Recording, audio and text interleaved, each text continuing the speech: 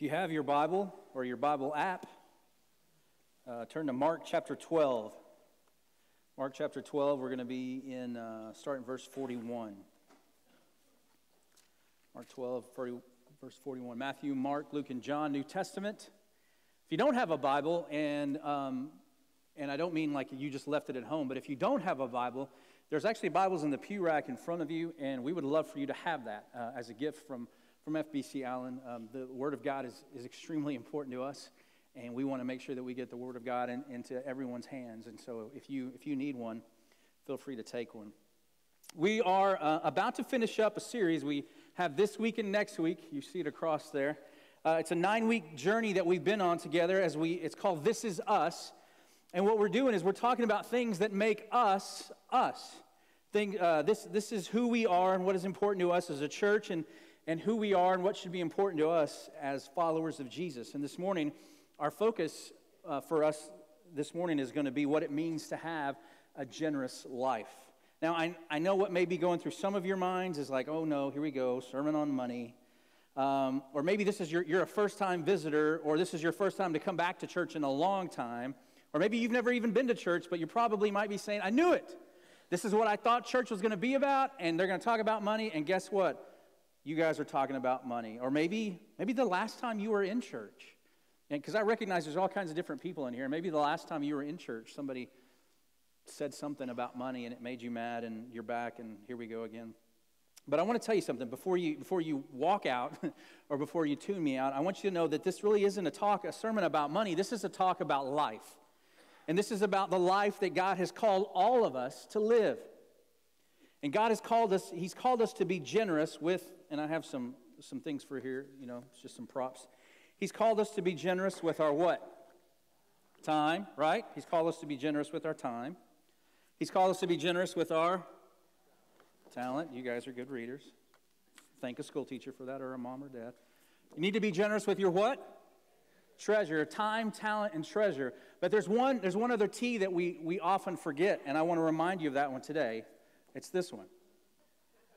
Just so you know, the T is silent in this one. Okay? What does that say? Comfort. Yeah. We get the time, talent, treasure, and those are big ones, but we also don't want to forget about comfort.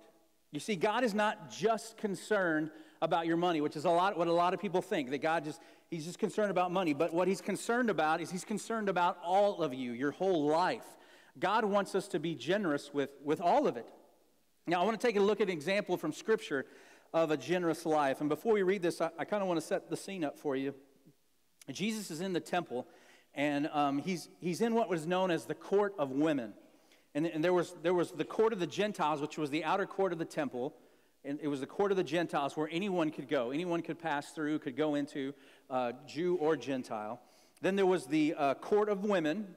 And then after that court of the Gentiles, no Gentiles were able to move forward. Matter of fact, there was inscriptions on the temple wall that would say, this is basically punishable by death if a Gentile goes into this next court. So there was the court of the Gentiles, the court of women, the court of the Israelites, the court of the priests, and then, of course, the Holy of Holies, the actual Holy of Holies temple structure that only the high priest went in once a year.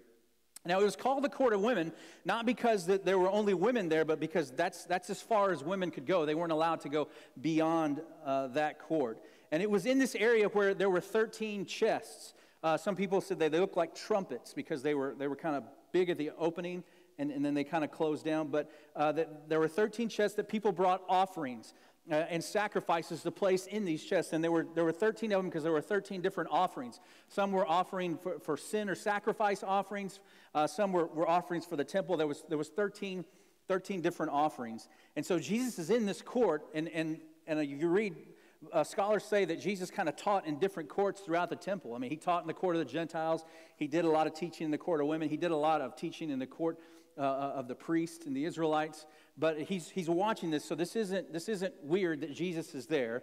But he's in the court. He's watching the people bringing their offerings. And this is kind of the setting for what we're about to read.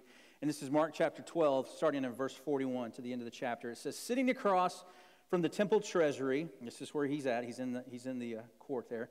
He watched how the crowd dropped money into the treasury. Many rich people were putting in large sums.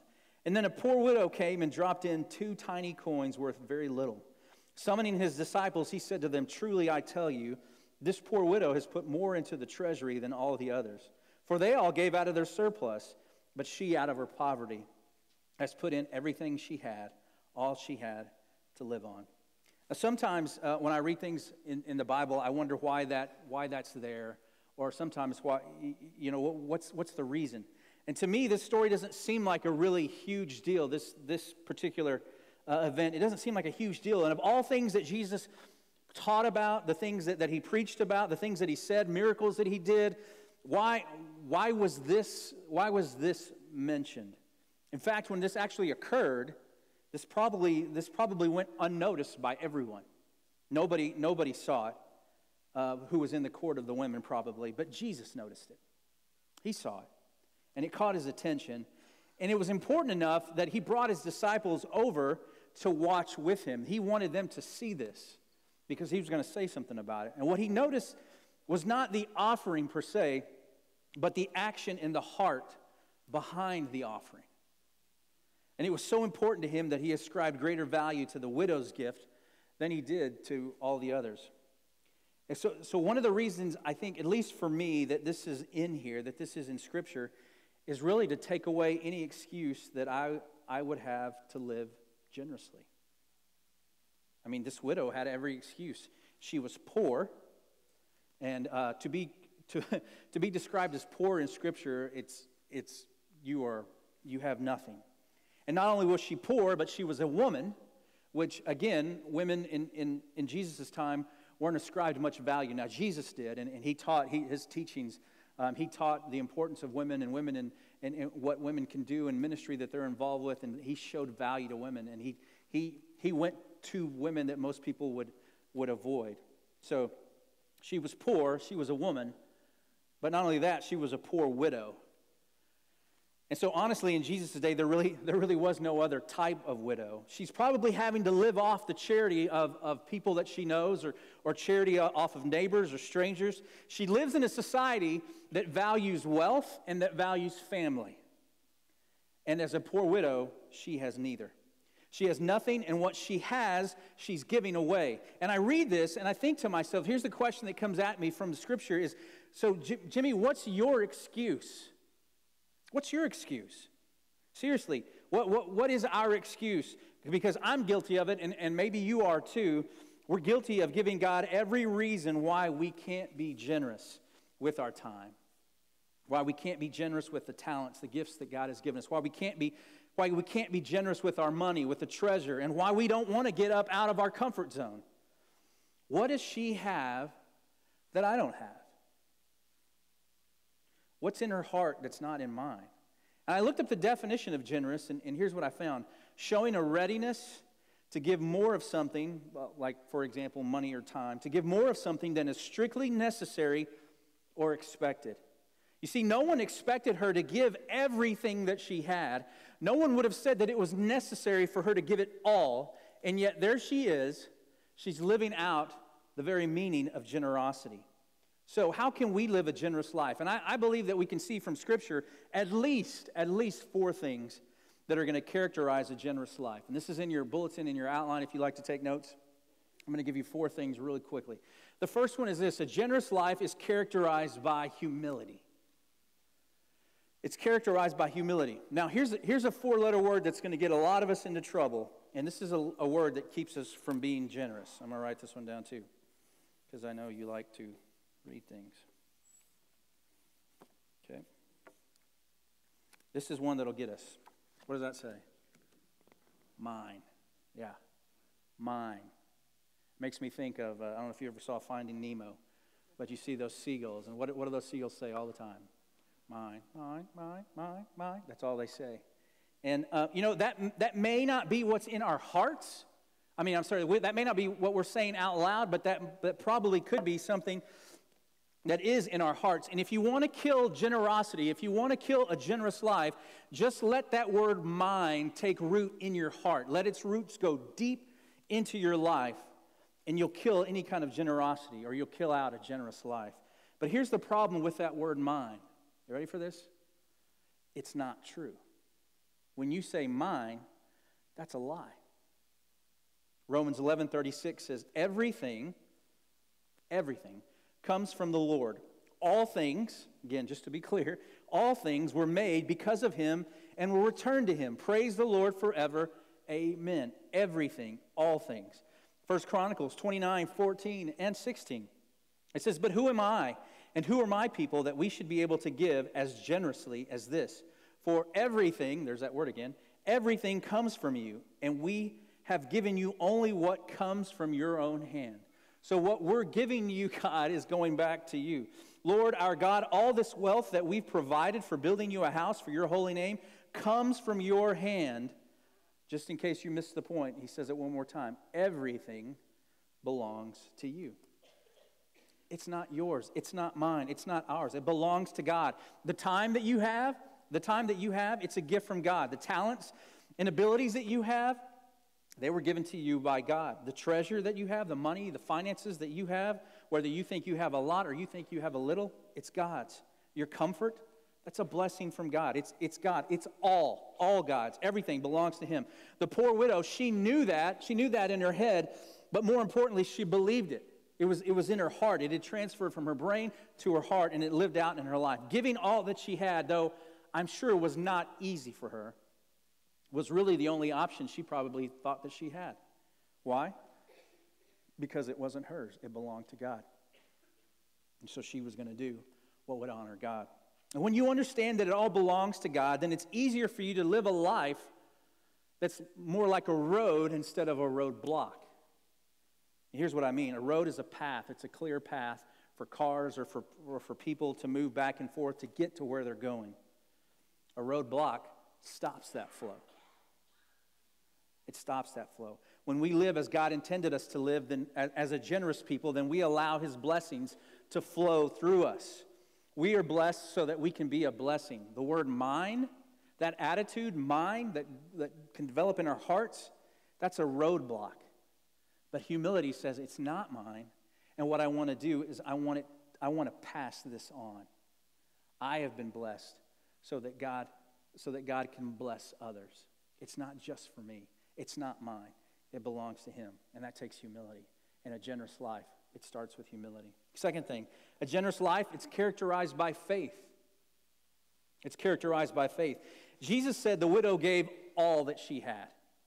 All that she had. He points out that the other gifts, the large gifts that were given by the rich, they were coming from their surplus. They had plenty more. Now, please don't hear me saying that what the rich were giving, that was bad, or what they were doing was wrong. I don't think there's judgment necessarily here on Jesus' part at this point. We don't know much about what they were giving or how much they were giving. But what Jesus points out here is that there's more with the rich people. There was more where that came from. But in the widow's case, that's all there is. He said theirs came from their riches and hers came from her poverty. And when you give all, this is a question I want you to answer. When you give all that you have, what do you have left? What? Nothing. Yeah. When you give all that you have nothing. So some people would say that's foolish. That's just dumb. But I think Jesus would say that's faith. This widow was living in faith. She probably didn't know where her next meal would come from. She probably really didn't have any idea where she would get the basic necessities of life. There was no savings for her. There was no nest egg to fall back on. There was no husband to provide for her. There was no family. It was just her. And she gave all that she had. Now, the idea is not that we should all go home and give everything away. But I think the key question here is, when was the last time your faith cost you something? When was the last time your faith cost you something? It's easy to live in your comfort zone. That's the very definition of the word, doing something because it feels good. This is going to be okay. This is going to be easy. This will be comfortable. That's where everyone wants to be. That's where I want to be. I'll just be flat out honest with you. I want to be in my comfort zone. I love it there. It's my default. It's safe. And here's the key part of the comfort zone is I'm in control. In my comfort zone, I'm in control. And what this widow does is what God is calling all of us to do as individuals and as a church. We must take steps of faith. When we step out on faith, that's when we get to see God show up and do things that only He can do. Did you catch that? When we step out on faith, that's when we get to see God do things that only He can do. There's no faith in staying in the comfort zone. There's no faith in staying in the boat. The faith comes when we step out of the boat and begin to walk on water, as Jesus said that we could do. There's no faith in keeping what you have. The faith comes is when you turn it over towards God. And here, let me tell you something too, in case you don't know this. You've probably heard me or somebody say this over and over again. God is under no obligation to bless disobedience. If we're not willing to take a step of faith with Him, He's under no obligation to bless us. Now, here's a good diagnostic question for you. If you weren't a follower of Jesus, how would your life be different? If you weren't a follower of Jesus, how would you spend your time? How would your talents, your gifts, how would you use those differently? Your treasure, your money, what would you invest in? If you weren't a believer, a follower of Jesus, how would your life be different? Now that's not a question that I want to shame you with or to make you feel bad. This is simply a question of how has your faith in God, how has your faith changed your life? Where are you living out your faith? Where are you stepping out of what's easy or out of what you can control and putting your faith in God? And now here's the difference, okay? Some people say, well, I'm stepping out in faith because, this is what I'm doing because I know I can do it. I'm good at this. I can do this. I'm comfortable here. This is easy for me. I like to do this. So God, I want to serve you here. That's not faith. That's good. I'm not saying don't do that. But where are you stepping out on faith? Where are you stepping out where you say, God, I have no idea what's going to happen here. I've got to trust you because I don't feel comfortable in this situation. This isn't me. This is not normal for me, God. I want to step out in this. I want to give you my time, even though it's not comfortable. My treasure, God, I want to give you my talents. Where are we stepping out in faith? How are you stepping out in faith with your time? How are you stepping out in faith with your talents? How are you stepping out in faith with your treasure? How are you stepping out of your faith? How are you stepping out in faith out of your comfort zone so that God can do a work in you and through you? A generous life is made possible by faith. Our culture has a million ideas on how you should invest your time, talents, and treasure. But faith says, I trust you, God, whatever you ask. Whatever you ask. Philippians 4:19 says, and my God will supply all your needs according to His riches and glory in Christ Jesus. Now, please don't read that and hear me say that my life will be easy, my life will be problem-free, I'll be rich. Those are wants, okay? That's the craziness that you see when you turn on TV and you go towards some of those religious channels and you hear preachers saying, hey, send in your seed money, or whatever, and you do that, and God's going to bless you with all the money you ever wanted, or He's going to give you that house, or He's going to give you that business, or you'll never have the flu again, or whatever craziness that you're hearing out there. That's not what we're talking about here. That's not what Paul is saying. Paul didn't say that my God will supply all your wants. He said that He will supply all your needs. So when we step out of our comfort zone, and we're generous with our time, which a lot of us say, man, I don't have any extra time, Jimmy. When we step out of our comfort zone and are generous with our talents or abilities that a lot of us think seem so insignificant to us, or we question how they'll be used, or when we step out of our comfort zone and are generous with our treasure, again, we don't think we have enough money. God's promise is to take care of us, to show up in those moments of faith. When you give your time, God will use it to change eternity. When you give your talents, God will use them to further His kingdom.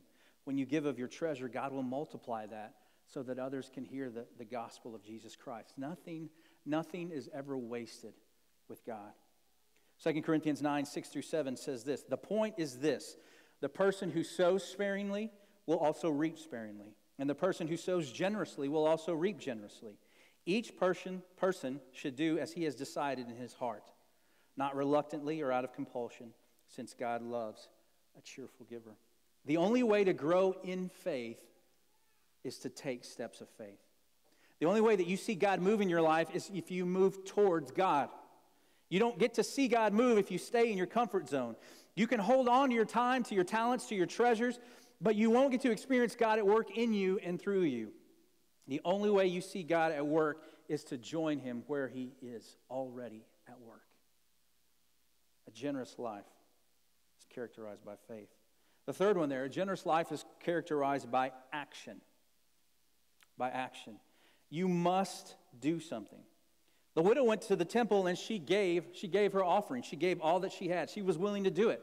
Now, a lot of us, we're cool with Jesus. We're cool with God. You know what, God, you love me, I love you. Let's stay there. Let's be okay there. But the minute that God asks us to do something, that's when we're not cool anymore.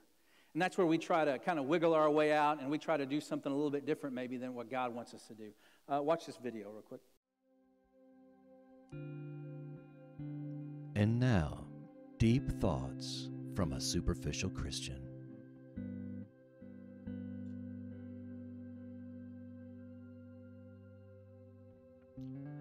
God wants us to be a generous people. In fact, in Luke 6:30, it says, "Give to anyone who asks." I think it's important that we do what the Bible says. Fortunately, it doesn't say what we should give. So, if someone asks me for money to buy gas, I give them some bubble gum.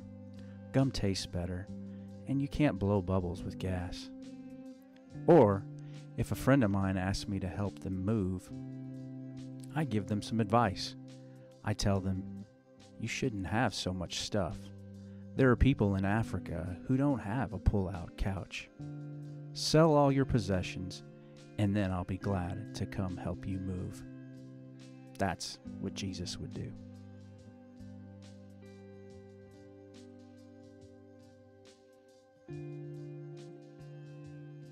This has been Deep Thoughts from a Superficial Christian.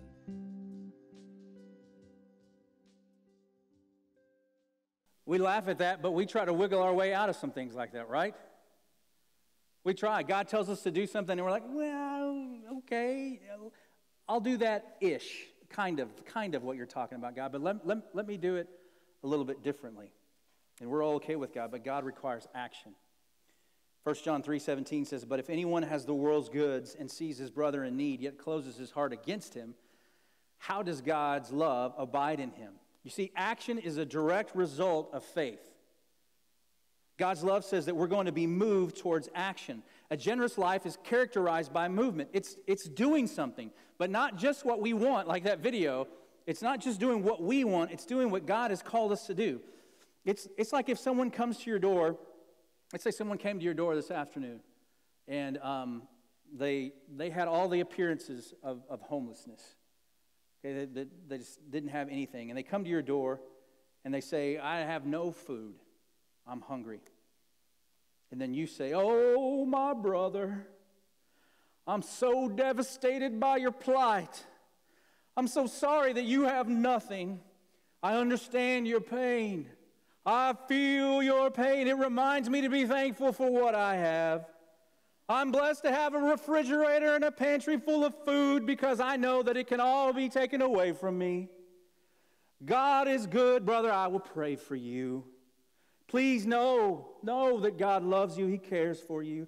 He knows your every need, and He'll meet that need. I pray that you will be blessed with food for your empty belly. I know He can do it. He has given so much. Let my life be an example to you, oh hungry brother. You too will be blessed with food. Have a blessed day. Bye-bye." Close the door. So other than an annoying impersonation of a preacher, what did you give that person? Nothing. You gave them absolutely nothing. And in fact, according to the verse we just read, 1 John 3:17, we would have to question if the love of God is really in your heart. But I don't have much to give, Jimmy. I don't have a lot to offer. I don't have any special talents. I don't have any special abilities. I'm just fill in the blank. What do I have to offer? So my question back is, what are you going to do? Are you going to offer God excuses? Or are you going to offer God your 2 coins? Trust me, what you have, what you can do, what you can give, God will put it to use for His kingdom and for His glory. Here's the deal. God already knows what you have because He gave it to you. So it's okay to trust Him. God knows what He's working with. Hebrews 13:16 says, don't neglect to do good, to do what is good and to share, for God is pleased with such sacrifices. You see, the get out of jail free card for a lot of us is, well, someone else will take care of that. I'm sure someone else will meet that need or be involved in that ministry or take care of that responsibility. Or that's not my calling. That's not how I'm gifted. You know what those are? A lot of times those are just excuses for not wanting to get out of our comfort zones. Because we don't want to leave what we know. We don't want to leave what's familiar. We don't want to leave that maybe something that doesn't fit with what we think it should be. But you see, when God says that He wants us to be generous, then we've been called to action. And the answer to His question of whatever He's calling us to do should always, always be yes. God has called us to be generous. He's called all of us to share our time, our talents, our treasures. He's called all of us to action. If you follow Jesus' life, then what you'll see in Scripture is that He was a man of action. He was active. He's not just telling people what to do or how to live their life, but He's modeling what He's calling us to do. Faith, it leads to action, and a generous life is not one of passivity, but it's one of activity. Activity that uses our time, talents, and treasures for those things of God. And the last thing there, a generous life is characterized by sacrifice. One of the definitions I found of sacrifice is this. It says, the surrender or destruction of something prized or desirable for the sake of something considered as having a higher or more pressing claim. Let me say it again. The surrender or destruction of something prized or desirable. Okay? Prized and desirable, my time, my talents, my treasure, my comfort. Those are things that are prized and desirable. But listen to this. The surrender or destruction of those things for the sake of something considered as having a higher or more pressing claim. What is higher or what is the more pressing claim when it comes to my talents, my treasure, my time? It's the kingdom of God. It's the kingdom of God. There's nothing more valuable, nothing more greater, no greater investment of my time, talents, and treasures. There's no greater reason to get out of my comfort zone than to make the name of Jesus Christ famous all over this world. I surrender my life so that others can know you, God. It's not my time. It's not my talents. It's not my treasures. I want them. Believe me, I want them.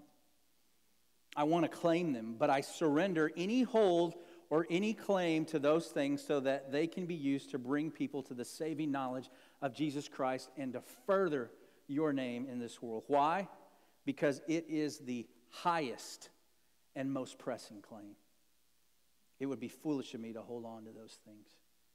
Ephesians 5:1-2 says, therefore, be imitators of God as dearly loved children, and walk in love as Christ also loved us and gave Himself for us, a sacrificial and fragrant offering to God. Why would we hold back when we understand the sacrifice that God has made for us? Matter of fact, I think that's why we hold back.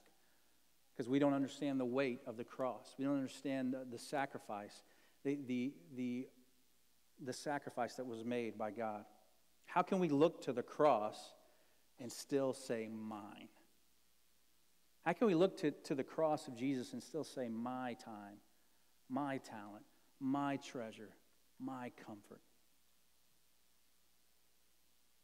Generosity is the loving and appropriate response to a loving, sacrificial, and generous God. Luke 9:23 says, Jesus continued to say to all of them, any of you who want to be my follower must stop thinking about yourself and what you want. You must be willing to carry the cross that is given to you every day for following me. Did you hear that? Stop thinking about yourself and what you want. You know why Jesus said that? Because it's the exact opposite of generosity, and it's the exact opposite of loving. It's the opposite of who Jesus wants us to be. It's actually the opposite of who Jesus is. Philippians tells us that he left heaven, not thinking of himself, but he left heaven to come into this world, to live a sinless life, to die a death that wasn't his death, to pay for sin that weren't his sins, so that we could have life. That's who Jesus is. Thinking about yourself and just what you want is the opposite of who he is. But get this, it's exactly what the enemy wants you to do. He wants that to be your mission statement. That word mine. He'd love for that to be on all of our hearts, and all of our minds. He wants it to be your life's goal. He wants you to think about you, and only what you want. But you see, God calls us not to be imitators of this world. He calls us not to be imitators of culture. He calls us not to be imitators of what we see around us. He calls us to be imitators of him.